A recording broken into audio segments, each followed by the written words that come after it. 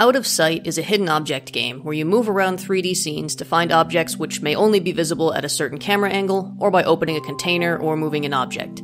You can click on the objects in the bar at the bottom of the screen to highlight the part of the scene the object is in. You can do this as often as you want with no apparent penalty.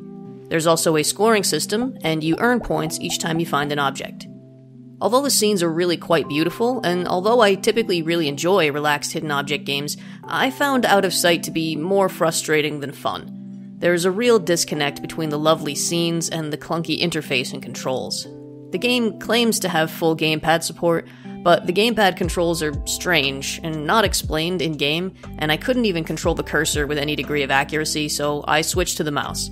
I had to turn the movement and camera speed up to maximum, and even then, they felt a little slow. The game also lacks a way to tilt the camera up and down, and it can be fiddly trying to get exactly the right camera angle to find an object, even if you know where it is. There are also some night scenes with a dark color palette, which caused me terrible eye strain trying to find the objects. In some scenes, there are too many objects on the bar to fit on screen, and I couldn't find a way to scroll through them, so some of them simply get cut off until you find enough items to shrink the bar.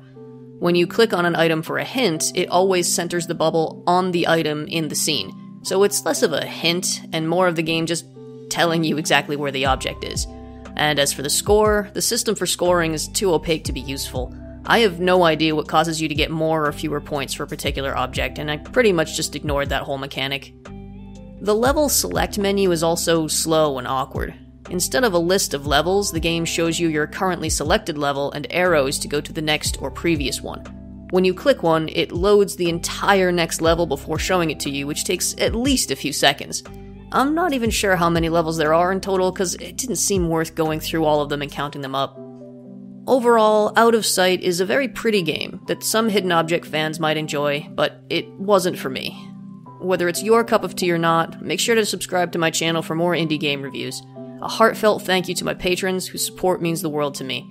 To get your name in the credits, as well as other rewards like private game servers, behind-the-scenes content, and more, visit patreon.com/secretfoxfire. Thanks for watching, and I'll see you next time.